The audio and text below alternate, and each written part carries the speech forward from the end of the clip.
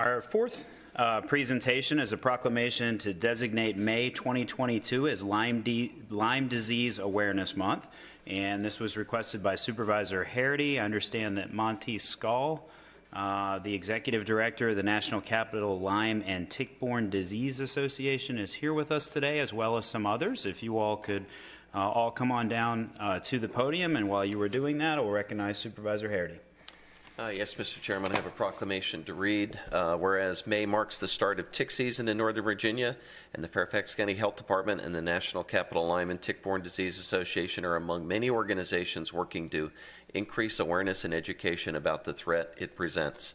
And whereas Lyme disease is the most common vector-borne disease in the United States, and whereas each year approximately 30,000 cases of Lyme disease are reported by state health departments and the District of Columbia, with several hundred cases reported in Virginia in the last few years, and many cases going unreported, and whereas Lyme disease can take many forms, from muscle pain to arthritis to heart disease and Bell's palsy, and can carry flu-like symptoms as well as extreme fatigue.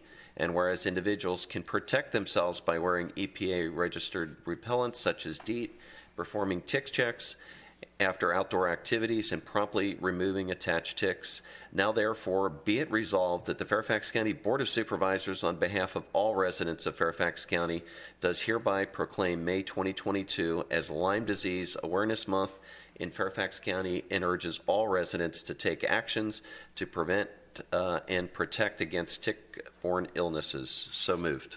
Heard the motion, and I'm happy to second that, along with Supervisor Stork. Discussion on the motion. Supervisor Herrity. Yeah, real briefly, I'm happy to recognize Lyme Disease Awareness Month again this year. Lyme disease is truly a terrible disease, and it's become more prevalent in Virginia, especially Northern Virginia, and we're learning of new diseases besides Lyme disease being carried by ticks now in this area. So it's more and more people that I've met have been affected by Lyme, and as residents have gone outside more during the pandemic, the exposure is going up and the cases have gone up. So awareness is really what this is all about, and we need to make sure our residents are aware. I spend a lot of time in the woods, and unfortunately I pull a tick off myself now and then.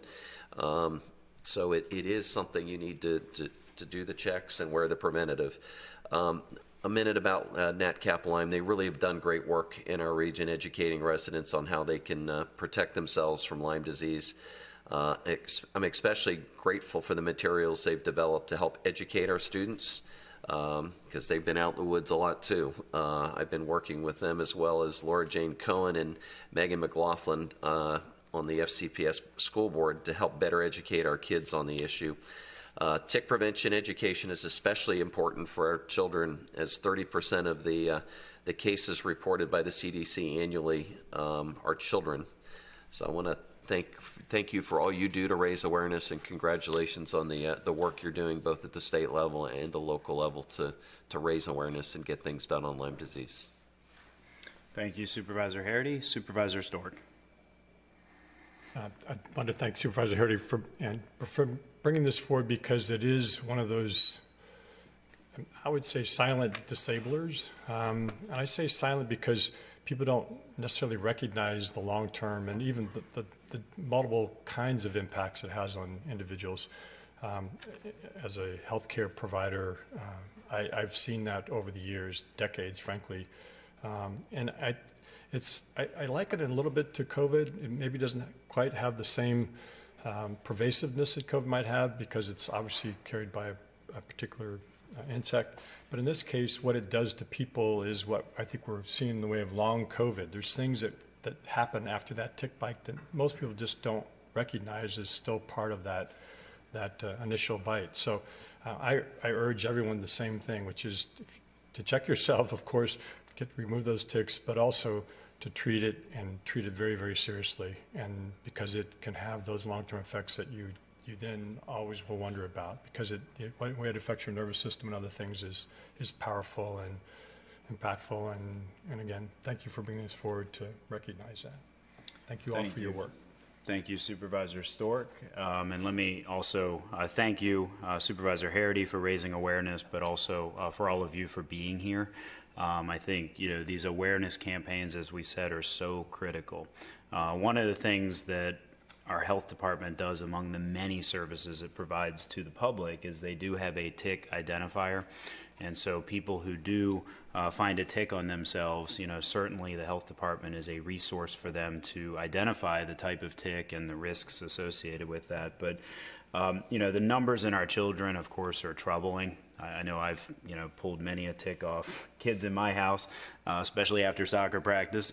And so even in well-mowed areas, these kids are still susceptible to ticks. But I also, one thing that hasn't been mentioned here that I think we can't mention enough is the necessity for all of us also to check our pets. Ticks that were found recently in my home were brought in on the back of our pet greyhound, and those who know greyhounds know they have very little hair, and he managed to bring ticks into the home. And so while we take our animals for a walk and we come in and check ourselves, we also need to check our pets, because that's an entry point for ticks into too many households. And so just part of the awareness campaign. But again, want to thank you for being here today and helping us raise awareness in the public. And as Supervisor Stork said, the long-range pieces of this in some ways are still very unknown, and that makes it similar to COVID.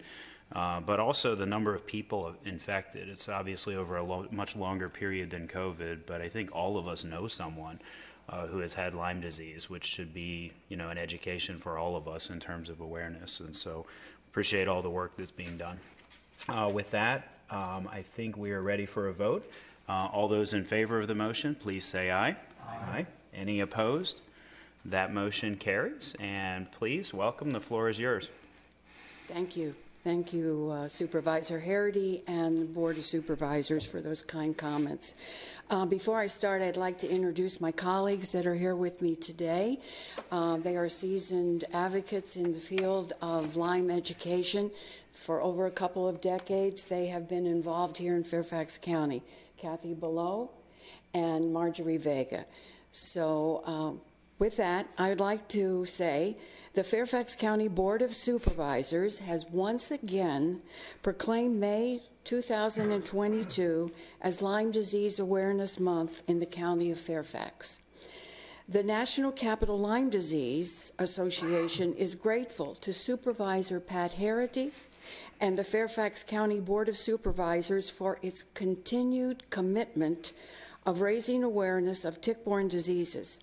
For the past 12 years, Supervisor Herrity has been a leading partner to the National Capital Lyme Disease Association and the public at large in the effort to bring awareness of Lyme and tick-borne diseases to Fairfax County.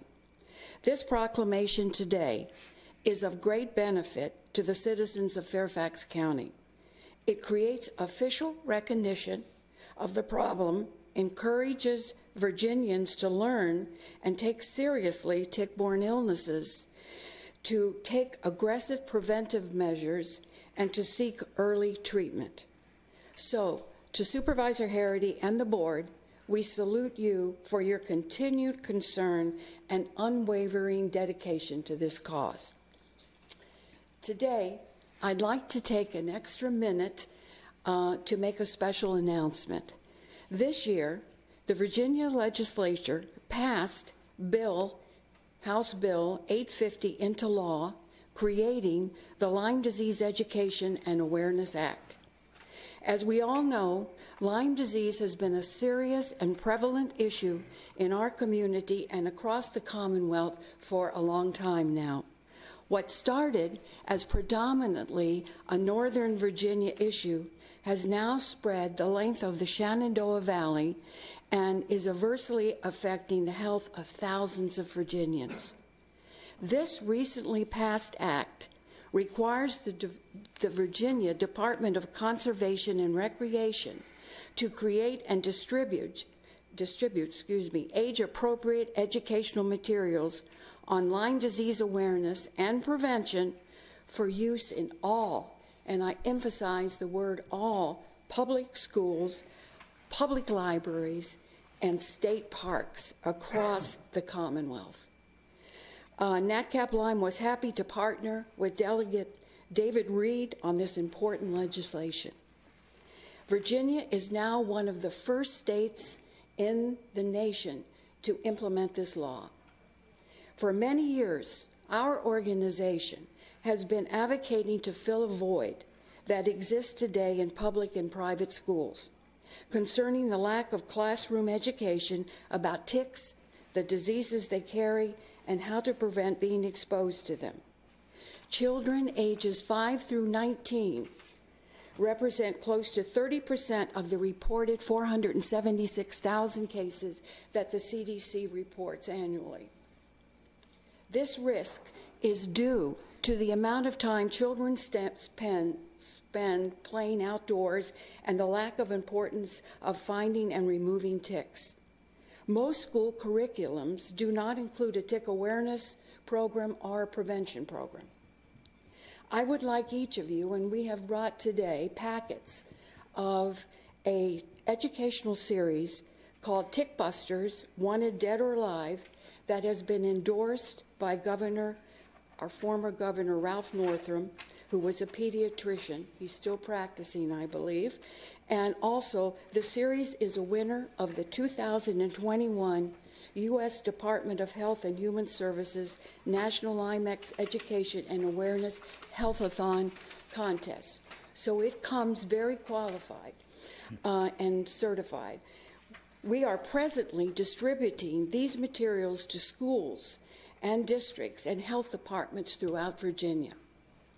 We hope you take the time to examine the Tick Busters packet and see how it could be effective in Fairfax County to prevent young people from being exposed to a potentially serious illness, and that you will also consider using it as an educational resource for our Fairfax County Public Schools. Thanks again to Supervisor Herrity and to the Fairfax Board of Supervisors for their support all these years by making these proclamations to highlight the importance of Lyme disease awareness. One of my favorite quotes is by Helen Keller that says, "Alone we can do so little, together we can accomplish much." So thank you all very, very much. Thank you very much for your comments and your advocacy. Much appreciated. At this time, I think we're ready for a photo. If you all want to come forward and face the audience.